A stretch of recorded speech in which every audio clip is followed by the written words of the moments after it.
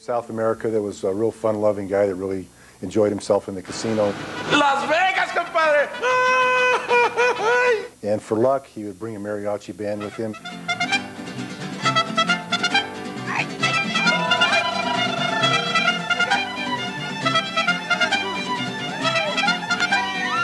After dinner, he'd have a couple cognacs and he'd come down and play the roulette wheel.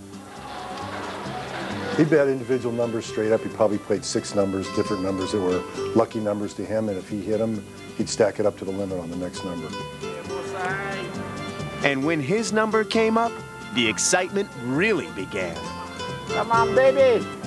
You can probably guess what's coming next.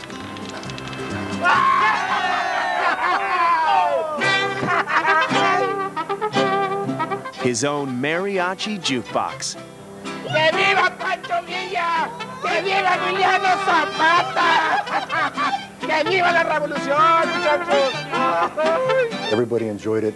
He probably more than we did, but after a while, everyone looked forward to it, and it was quite an exciting event in the casino. With a full repertoire, every other win got him a different hit song. He was a millionaire easily, and his win-loss could be anywhere from 50 to 100,000, depending whether he won or lost. And even when he lost, Not a problem, not a problem. this was one Vegas whale that knew how to party. For him, winning was less important than hearing music from the Mariachi Plata de Las Vegas. 20 y 32. Come on, baby, let's go.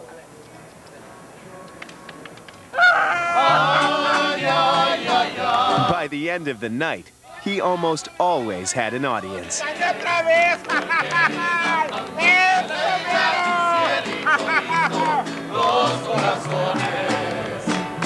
liked the crowd, and he did it for attention, and he really did it to have a good time, and everybody really had a laugh and enjoyed it and played right along with him.